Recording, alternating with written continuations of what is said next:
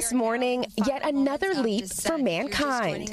Blue Ghost, Firefly Aerospace's robotic spacecraft, touching down on the moon, becoming only the second ever privately built vessel to stick the landing. Y'all stuck the landing. We're on the moon. Ignition.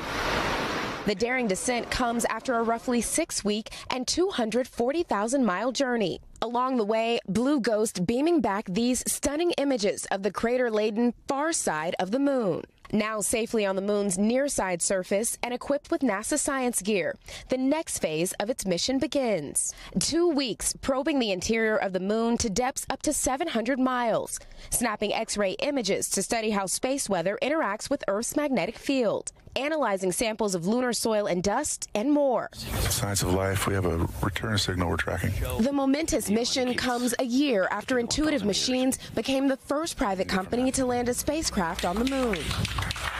Houston, Odysseus has found his new home. And as NASA has partnered with more than a dozen U.S. companies to deliver equipment to the moon, all part of its Artemis program aimed at one day returning humans to the lunar surface. A quest years behind schedule, with its first crewed flight test originally slated for 2024, now expected in 2026 at the earliest. Today's landing, a monumental step in the modern-day space race.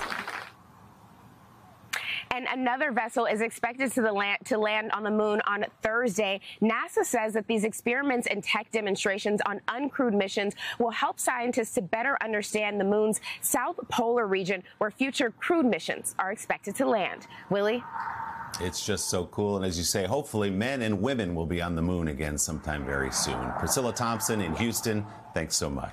Hey, thanks for watching. And don't forget, you can catch the Today Show every morning on NBC, or take Today when you're on the go. Just follow the Today podcast on Apple Podcasts, Spotify, or wherever you listen.